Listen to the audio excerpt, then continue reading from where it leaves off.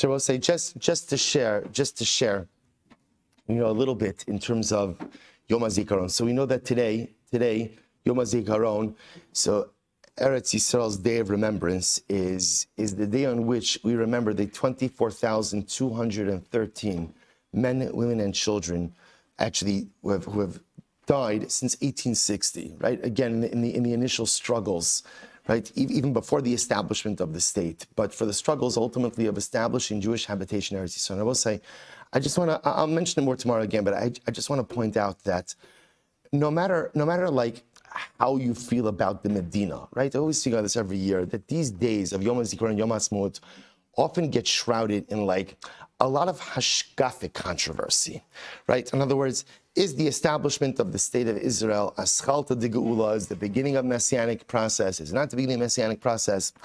To a certain degree, okay, that's a legitimate like theological debate. Just like, by the way, just like the opinions that say that the concept of a state doesn't have a place within.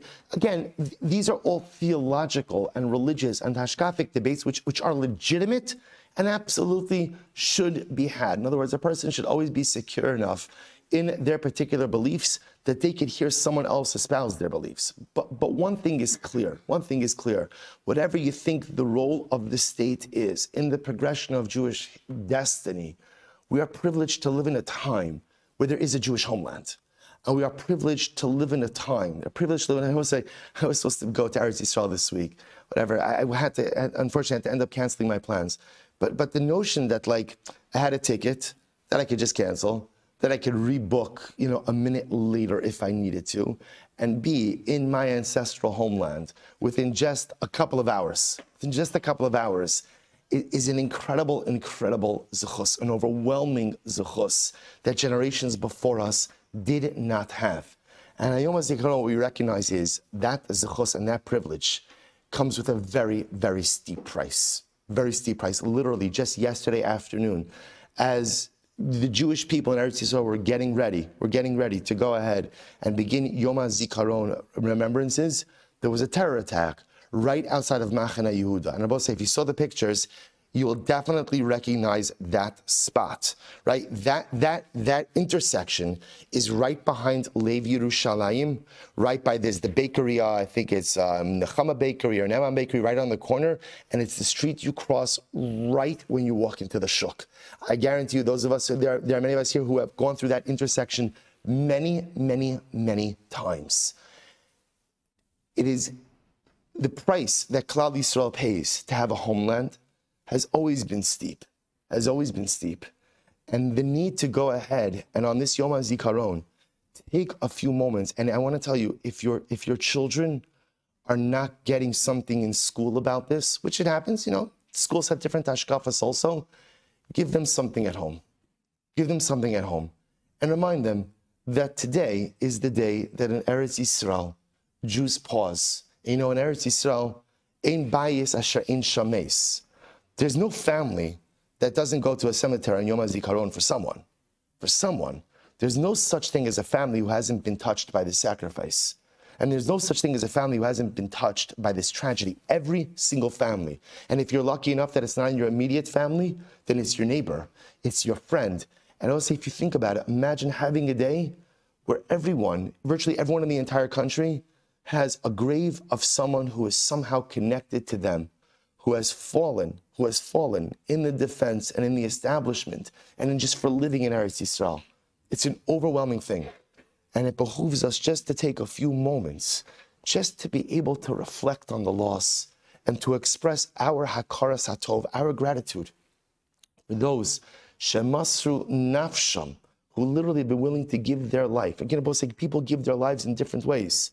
There are soldiers who give their life in the act of securing the state of Israel.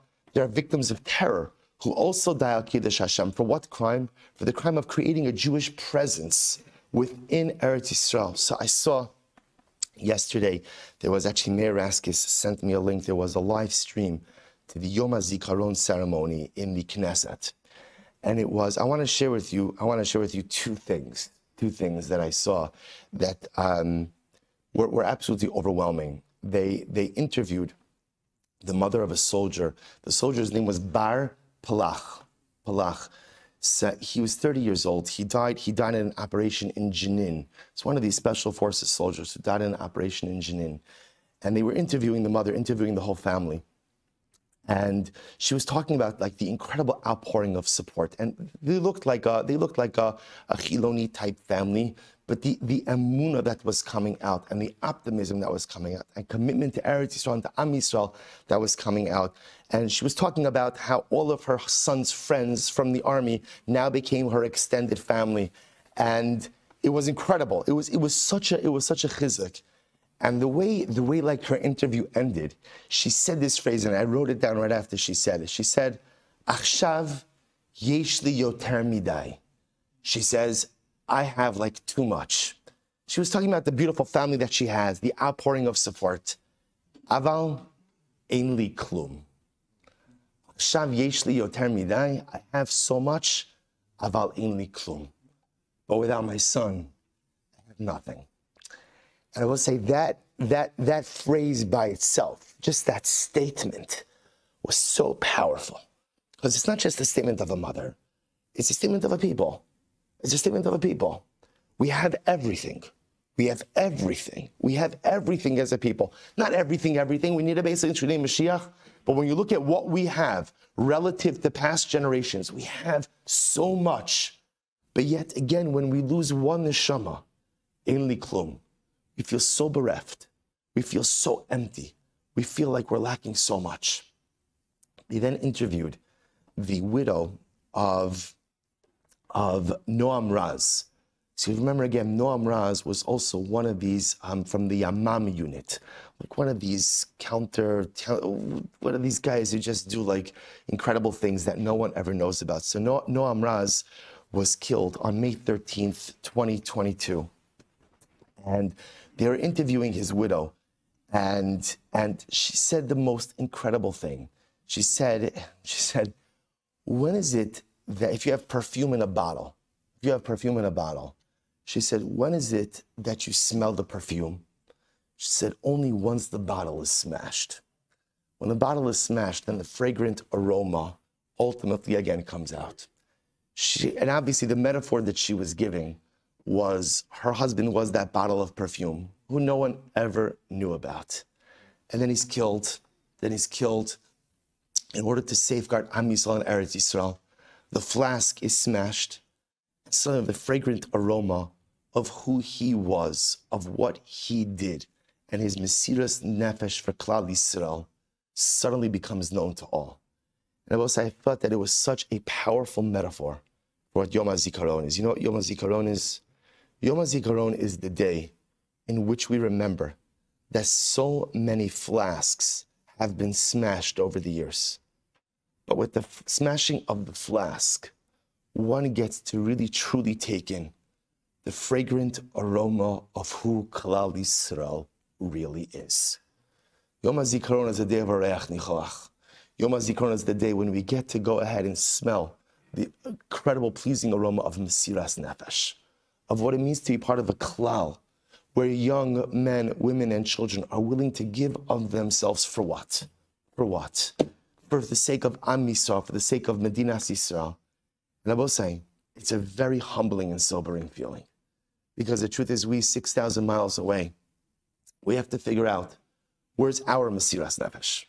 Right? What are we willing to struggle for? What are we willing to sacrifice for?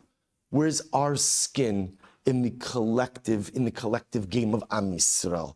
What are we contributing? What are we doing? Today we remember what so many have contributed. They pay the ultimate price with their lives. For what? For us. That Am Yisrael should have Eretz Yisrael in an uncontested fashion. The ultimate sacrifice, the ultimate price, so that we could have this incredible gift. Today is the day that the flask has been smashed, and we smell that incredible, overwhelming aroma of Mesiras Nefesh, of Kiddush Hashem. And I will say, as we ingest that aroma of Mesiras Nefesh, as we ingest that aroma of Kiddush Hashem, should inspire us to do great things for Klal Yisrael as well. Should inspire us to push ourselves a little bit more, to do a little bit more, to sacrifice a little bit more, to promote Avas Yisrael, Achdus. You know, a soldier doesn't get on the battlefield and say, you know what, I'm only protecting the Chilonim in my yishuv, or I'm only protecting the Charedim who live in my town. A soldier puts on his uniform, soldier picks up his rifle, soldier goes out to war, and who is he protecting? He's protecting every single Jew. You're religious, you're not religious. You want judicial reform, you don't want judicial reform. Doesn't make a difference. The soldier protects Am Yisrael.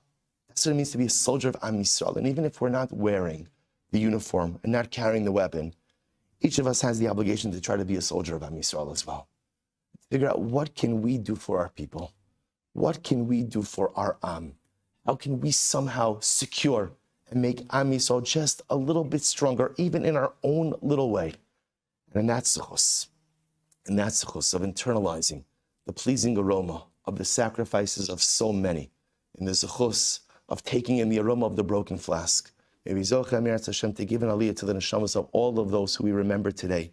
And Emirat Hashem put Klal Yisrael just a little bit closer to the ultimate destination of Geula Mihira B'Yameinu. Amen.